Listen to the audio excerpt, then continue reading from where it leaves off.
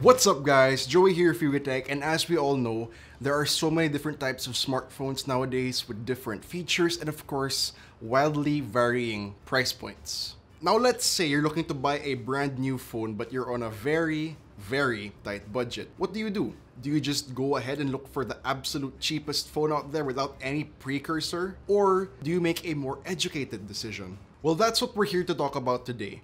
We're going to be taking a look at one of our favorite entry-level smartphones to come out this year, the Realme C2. And we're going to see why it deserves to be the ultimate choice for people on a tight budget, a gatekeeper of sorts. Alright, let's check out the specs and price just in case you need a reminder. You get a 6.1-inch IPS display with a dewdrop notch that's protected by Corning Gorilla Glass 3. You get a Helio P22 chipset, 2 or 3 GB of RAM, 16 or 32 GB of internal storage, dual rear cameras, a single front camera, ColorOS 6 Lite on top of Android 9 Pie for software, and a hefty 4,000 mAh battery. You get all of that for either 4,990 pesos or 5,990 pesos, depending on how much RAM and storage you decide to get. Now for those on a really tight budget, let's say below 5,000 pesos, let's check out a couple of your options. Perhaps you could get the Cherry Mobile Flare Y7 LTE for 4,299 pesos, or maybe the itel P33 Plus for 3,499 pesos. Now those two phones are quite cheap, but what do they have in common? 4 words: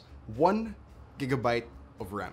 Now what does this mean? Well, nowadays when you have a smartphone with only 1 GB of RAM, chances are you're gonna be stuck with Android Go Edition, which for all intents and purposes is not a completely bad thing, but it's not the full Android experience nonetheless. You only have access to light variants of some apps on the Google Play Store, and not to mention when you try to install games and stuff, they're not gonna run smoothly. Again guys, you only have 1 GB of RAM. Another thing with devices like this, you can't really expect to take good photos with the camera. Taking a look at these photos shot with the itel P33 Plus, they're not exactly up to par with modern standards. And now, these are photos taken with, you guessed it, the Realme C2. That's just a drastic upgrade in quality, and for me, that alone makes the price jump worth it. So basically, what we're trying to say is this. Yes, maybe you're on a tight budget.